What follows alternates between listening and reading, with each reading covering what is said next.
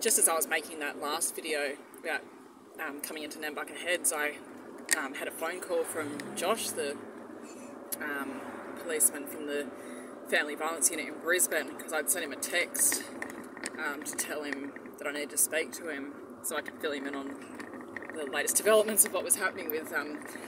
Tasmania Police threatening to arrest me if I don't go to Burwood Police Station by this Friday. And yeah, I'm so glad that I got to speak to him again, because he was very reassuring, just said to me again that I'm actually complying with everything they've asked of me. I'm actually complying more than any reasonable person would. He actually said he can't believe that I went out of my way to go to Southport, which was a 6-hour return trip when you factor in the also the almost 2 hours of just having the new device fitted and then them troubleshooting it, trying to get it working. Yeah, so he said that I'm complying more than any reasonable person would, and that this is actually infringing on my human rights. And he also went on to say that he suspects that the Family Violence Unit in Hobart are making empty threats about getting New South Wales Police to arrest me if I don't go to the Burwood Police Station by this Friday, because he said there's not any grounds he can see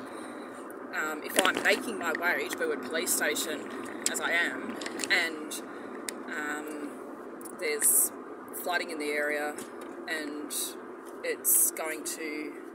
delay my journey. He's, yeah, saying that that's something obviously not in my control, and that as long as I'm making every attempt to comply, which I am, which I have been doing,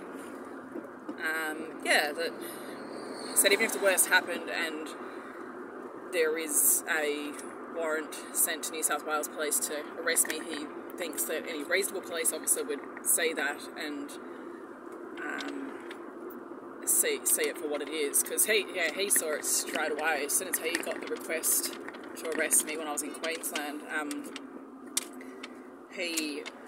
said he straight away read between the lines and identified me as being the victim, and the victim of serious abuse of power as well, systems abuse, yeah, you name it. So yeah, I feel a little bit better now, so I'll just keep making my way there as I am, and I'll keep you updated.